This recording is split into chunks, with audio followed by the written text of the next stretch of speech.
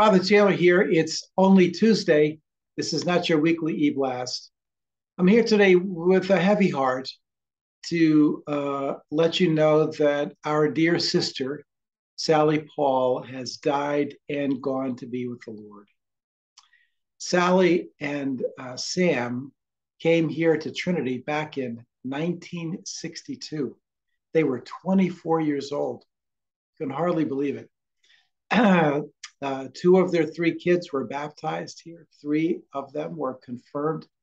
And Sally, as you know, was um, very much a part of the life of everything in the church.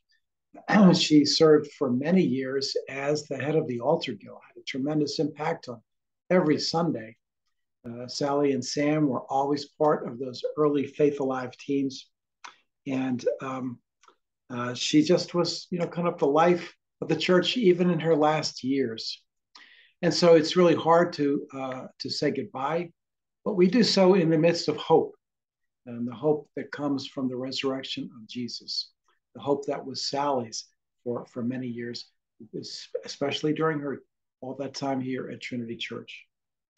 The service itself will be held on Saturday, November 19th, for reasons of to help the family be able to gather together from from all over.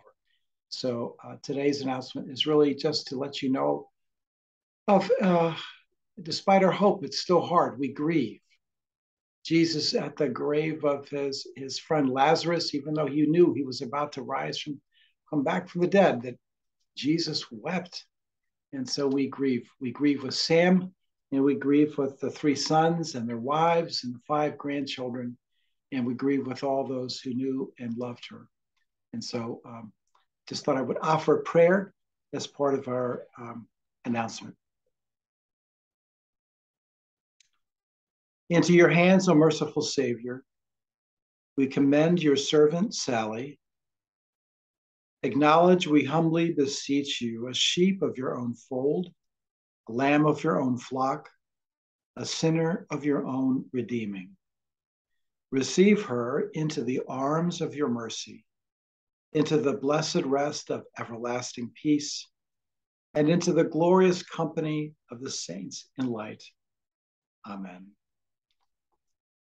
So we'll keeping you up to date with any other news, and we look forward to, again, getting together in the importance of our fellowship face to face.